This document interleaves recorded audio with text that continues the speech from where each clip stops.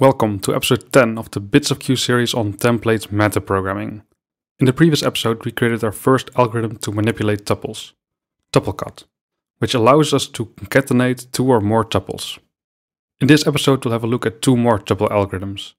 We are going to create a transform function, which will allow us to transform a tuple by applying a function to each of the elements.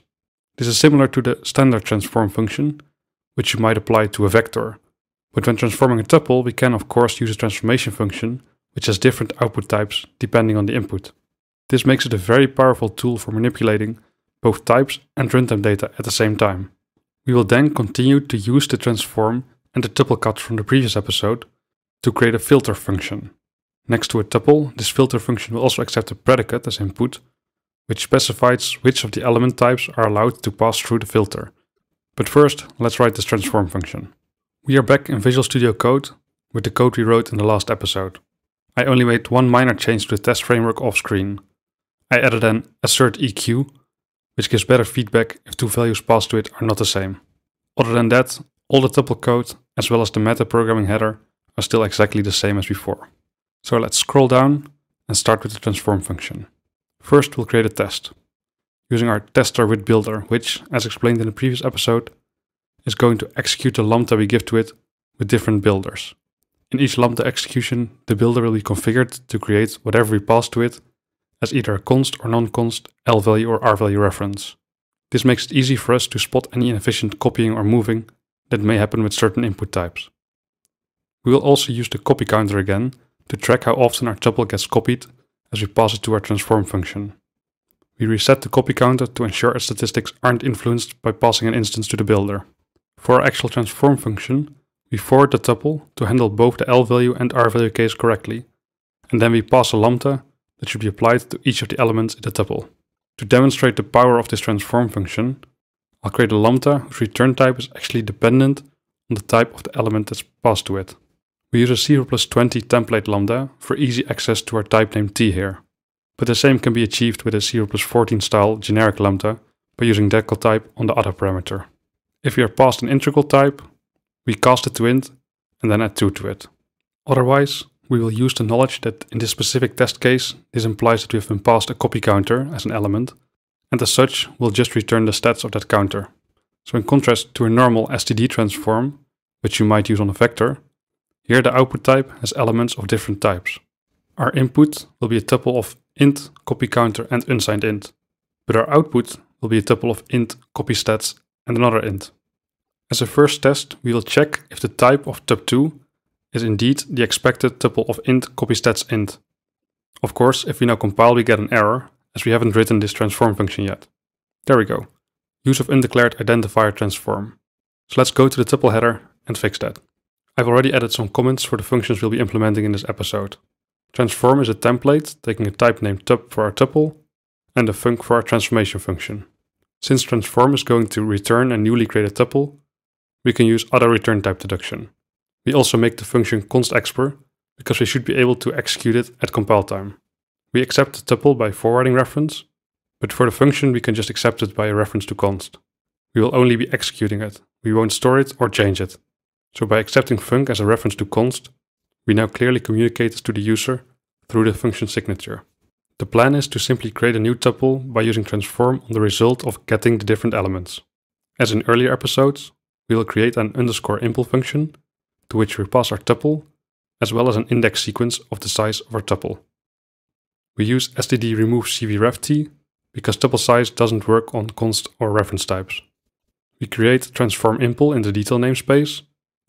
Aside from tup and the func template parameters, we also have a parameter pack of indices, which we use to specify our index sequence as a third argument. The implementation of this function is now a simple one-liner. We create a tuple with as elements the results of applying our function f to the get of the indices applied to our tuple. We expand the parameter after the closing parentheses of f, so f will get executed for each of the elements in the input tuple. And that should be it. Let's build and see if our static assert passes. Indeed it does. So we've now verified that at least the output type of transform is correct. Let's also verify that the content of our transform tuple is correct. We are adding 2 to elements 0 and 2, so that should be 44 and 14. We build and run the tests, and that also passes. Now let's think for a second about the number of copies or moves that we would expect here. We are passing our copy counter by reference to the lambda. In the lambda, we only read from it to retrieve the copy stats. So in the lambda, there should be no copies or moves. There's also no reason for the transform itself to copy or move the tuple passed to it. So we expect that the copy stats which are returned are all 0. 0 default constructs, 0 copies, and 0 moves. And indeed, this is the case. Great.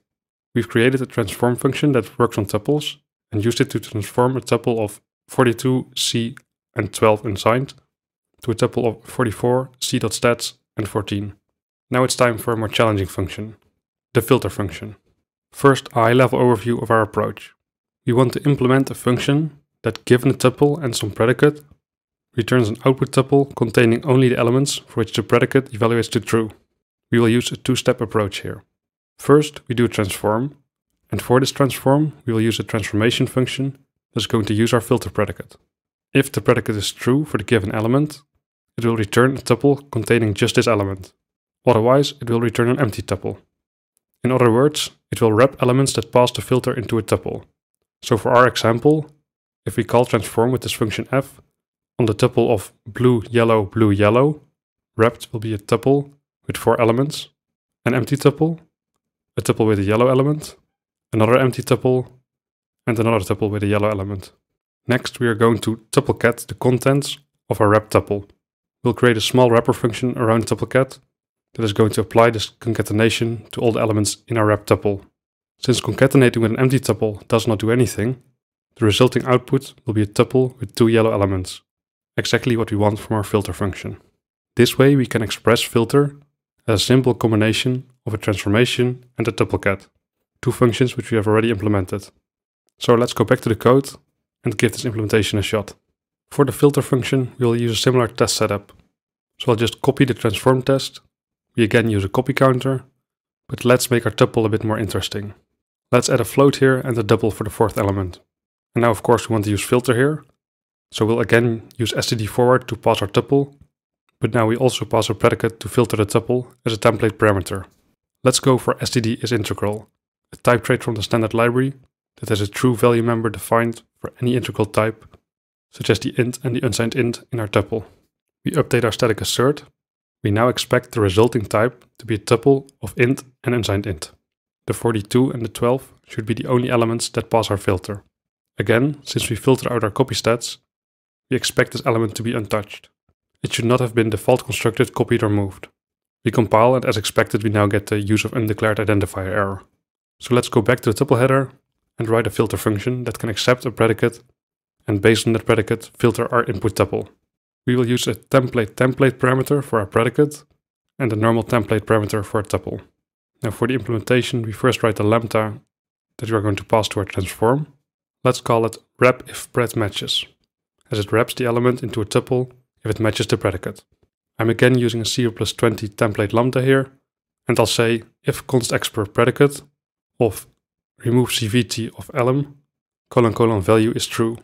So if our predicate matches the element type, we will return a tuple containing just that element, and otherwise we return an empty tuple. Now that we have our lambda, let's apply it to each of the elements of the tuple using our transform function. We'll call the resulting tuple wrapped tup. So if your predicate is something like the std is integral we used in our test, wrapped tup might look something like this: a tuple with a combination of wrapped integral types and some empty tuples for the elements that did not match the predicate. Now we want to do a tupleCat of all the elements of our wrapped tuple. So let's create a new function in the detail namespace called cat tuple content that is going to do this for us. We'll pass it our wrapped tuple, which we can just move because we know it's an L value, and we'll also pass an index sequence of the size of our wrapped tuple. We'll use this index sequence, as we've done many times before, to retrieve the elements of our tuple and then pass them into another function, in this case tupleCat. The implementation of cat tuple content is straightforward. By accepting the index sequence as an input parameter, we can just tupleCat the result of getting the elements at those indices. So looking at the commented out example, after cat tuple content, the resulting tuple will be a tuple of int and unsigned int. Or at least that's the theory. Let's compile and see if I made any mistakes. It looks like I did.